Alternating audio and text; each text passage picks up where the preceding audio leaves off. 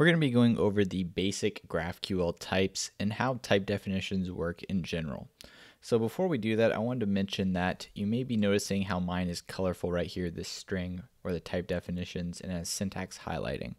So this is a VS Code extension that's doing that. This is called GraphQL for VS Code. You can grab that and install it if you want a similar thing. The other thing is we're going to be making a lot of changes to this file today, and we want to see the changes reflected, and we don't want to restart the server every time, so we're going to install a package to handle that for us. So we're going to say yarn add as a dev dependency node daemon, and what this does and when we run it is it's going to listen to this file, and every time we make a change it's going to restart our server. So we're going to go into package.json now, and I'm just going to add a script for it.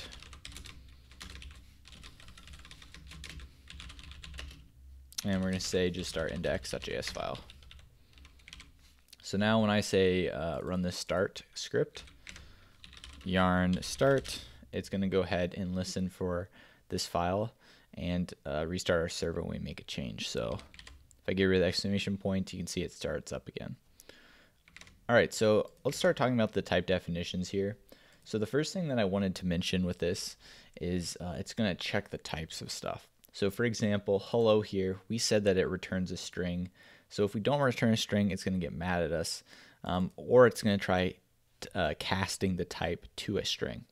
So for example, let's say we do 5 here, and then we can come over to our GraphQL playground to try it out, and you're going to notice 5 is going to get cast to a string. But what if it can't be cast to the data type? So for example, we have hello world here. And let's say we want to return an integer from this instead.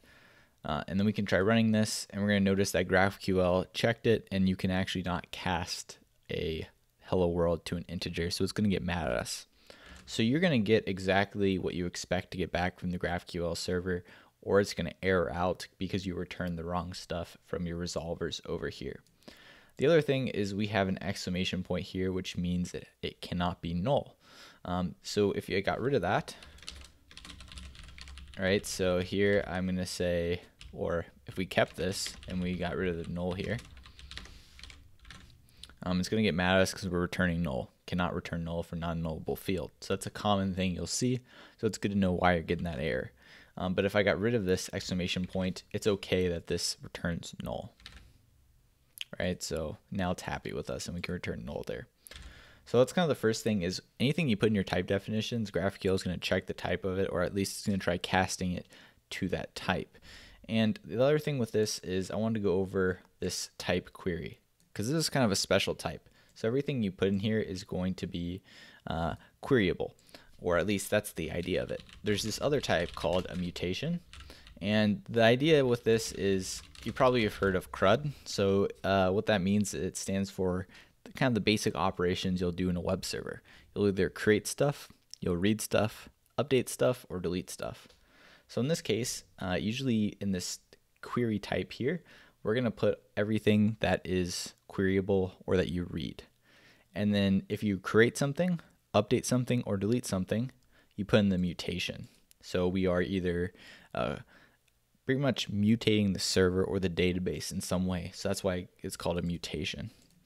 And so here, like for example, we may register a user, right? So we can say register, and we can say what we were going to return from this, for example, a user. So we kind of talked about how you can return strings and whatnot, but there's all kinds of custom types you can create. And I wanted to just go over a quick cheat sheet that I used to use when I was first learning GraphQL that I found pretty handy. And these are some of the things that we're going to go over, some of the basic types, but then there's a lot of other things you can do that you occasionally use. So I'll link this below, but these are the main types that you're going to be using, or the built-in types. So integers, floats, strings, booleans, and an ID. And then you can kind of create your own types, which we're about to create. So for example here, when I register, I'm creating a user, so I want to return a user back. So here we can say type user, or we're returning a type user. Now we haven't actually created it yet, but we can add it in this outer scope here. So I'm going to say type user, and then here's where I put all the fields that the user has. So for example, it may have an ID, and here we're going to return the ID type, and I'm going to say it cannot be null.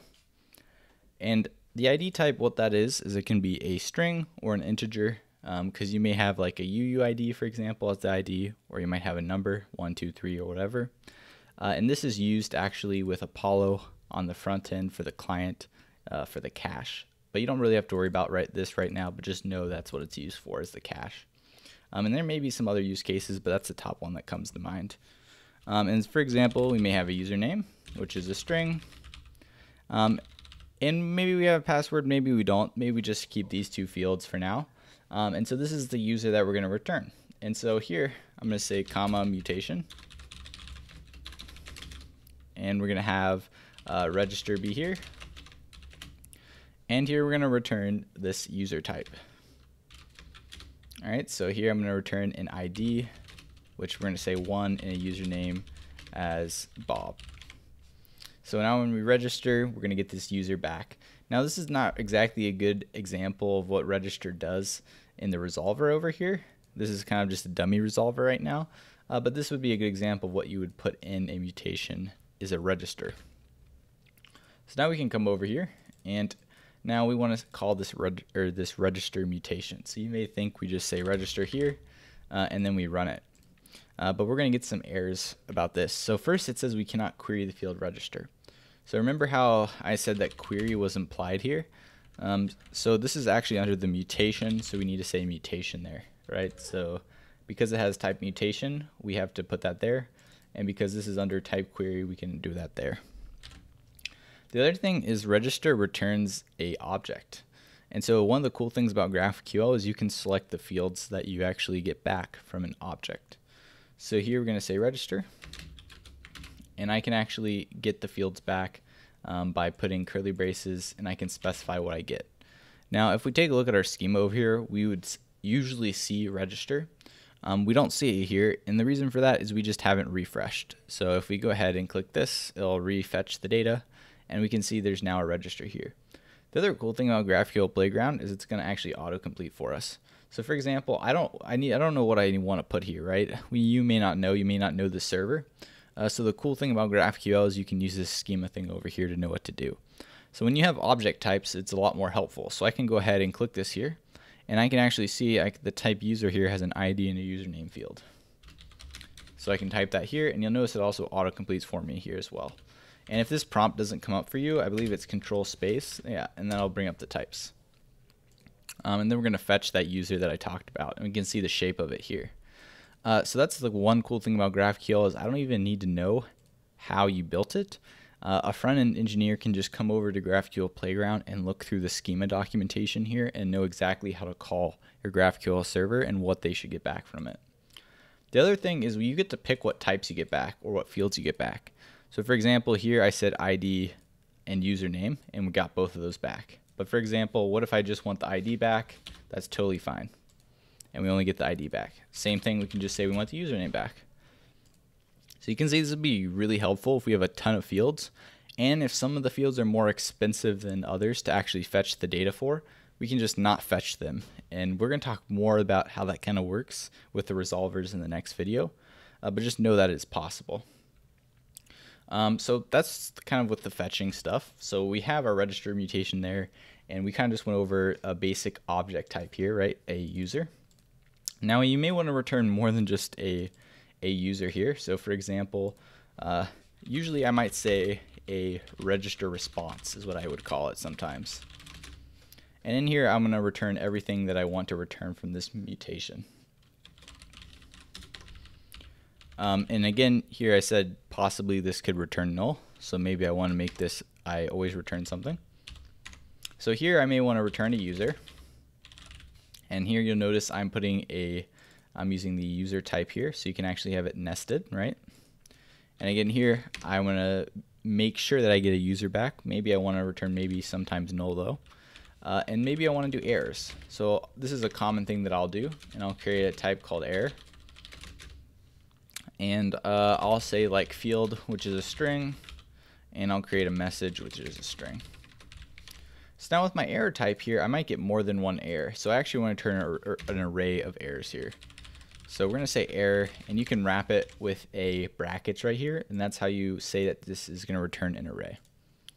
So now what we can do is I can come over here and I can say user, and we're going to say errors, and it's going to have an array here, and it's going to be an array of objects, and it can be an array of errors. So for example, we're going to say field, username, and message bad. And then we can try just fetching this, and you'll notice as soon as I refresh this, it's going to be mad at me with my selection here. And if we look at our docs, we can notice, hey, there's more fields added now. So I can say errors and users, and we can see it's still mad at us. So let's take a look. We can click on this. We can see errors has a sub selection too. So each object, you actually need to tell it what's fields that you want. So field, message, and our user here, we want ID and username. So we're grabbing everything. And we can grab all these fields like this. The other cool thing about this is, again, we can just ignore this entire type if we want to. I just don't care about errors, right? And we just don't grab them. The other thing is this is going to affect all the fields you get back in the array. So what I mean by that is, let's say we have 2 items in the array. And I don't know, we'll just put 2 on everything. And we try refetching this, right? So we have 2 things now. So for example, if I don't want the field, that's going to remove it from every item in the array, right? So now we're just getting the message back for everything. And again, doesn't matter which one you pick any fields you want. So that's super handy. The other thing is I want to talk about kind of how the types are working here. So with this, so you notice I put no exclamation points there. So what that means is I can actually return null here, and it's going to be totally fine with that. Right, so this is going to be null now, and it doesn't complain because we know it can return null there. The other thing is, let's say you don't want it to be able to return null. We add an exclamation point there, and it's going to be good now. Or it's not going to be good now. It's going to tell us that there's something wrong, right? And then there's one other place you can actually add an exclamation point with arrays. So for example here, I can include null in my list, and it's going to be totally happy with me. But for example, if you don't want to allow null in the list, that's a pretty common thing. We can get rid of that by putting an exclamation point there, and that's going to make sure that all the errors are not null. All right, so it's going to complain about this now. And we're going to get that common error, cannot return null for non-null fields. So those are arrays. So you can have an arrays of any type. So we use an array of objects. The object's type is error. This could be a string, could be an integer. You can choose what you like. And I think the last thing that I want to go over is arguments. So for example, in our register field here, we really want to just like take a username and maybe a password as parameters. So we can do this by putting parentheses here, and I can say username, and then I specify also the type of the arguments that I expect to get from the user. So that's kind of interesting. So here I can say I expect a string, and it's mandatory, and a password, that's mandatory too. And maybe you can also give me an age, and that's going to be an integer, and that's just sometimes required. So I'm going to create a new tab over here. We're going to create a mutation, and we're going to say register, and let's go ahead and click that so we can get some auto completion here. And this is kind of how you call that. So parentheses, and now we can pass in our arguments and password. And let's just, we can just not include the age, and that's going to be totally fine. And we can make that pretty, right? So this is a valid mutation here. We pass in a username and password, and it's going to get mad, right, if we don't include this, because we said a password has to be required. So we can actually dictate how we expect you to call it. And I can see what that looks like in the schema here. I can click on my register, and I know for a fact these are the fields that I have to pass in. So it's going to tell me exactly what it expects to. The other thing with this is, for example, I might want to do a login. And maybe my login is very similar. So I'm going to say login, and for now we're just going to return null to keep it simple. So here I'm just going to say int, or let's do a boolean, true or false. and I'm going to say it's required, and I'll return true from it. So here you see I'm duplicating fields, so maybe you'd want to put this in something that you can use multiple times. So you might think that you can create an object type and use that in multiple places, but that's one thing that I learned pretty quickly you can't do in GraphQL. So if you want to do an argument type or argument object, they're called inputs. So we're going to say input, and we're going to say user info, for example, could be what we call it. And this works like an object. We can give it fields, so I can give it these 3 fields. I'm going to get rid of the commas there. And now I can use that for my register. So I can say user info is equal to the type user info. So what does that look like? So now if I refresh this over here, it's going to get mad at me because it expects me to pass in an object, user info.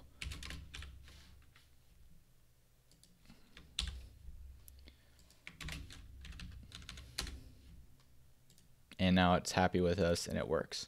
And again, I can figure out exactly what I need to call by looking at the schema over here and checking what the types expect. And then this is where I can now reuse this. And so that's going to be pretty handy to be able to reuse this across different mutations. And also you may like just having it in an object. That can sometimes be handy passing that. So it's good to know you can pass in inputs like that. And then there's one other thing that I wanted to mention. So we only have one field in our query up here, but we can actually have, usually there's going to be multiple queries, multiple stuff you have in your mutations, because you might have a lot of stuff, right? So for example here, we may want to return a user and get a user from here. So let's grab one.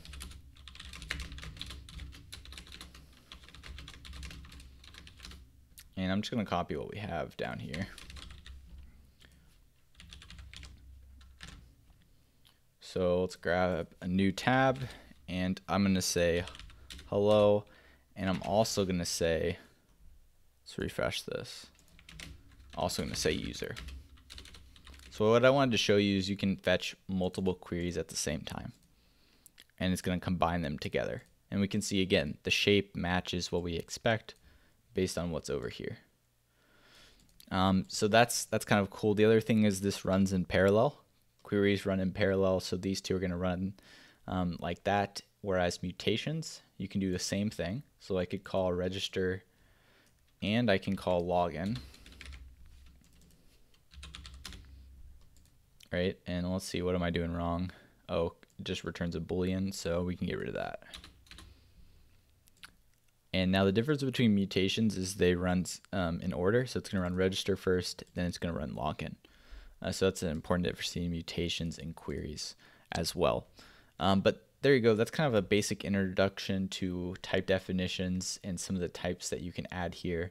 The idea is you pretty much expose what you want to expose here, and you can put the types for what's being exposed. So you tell it what it's going to come back, and GraphQL is going to get mad at you if you don't return those types.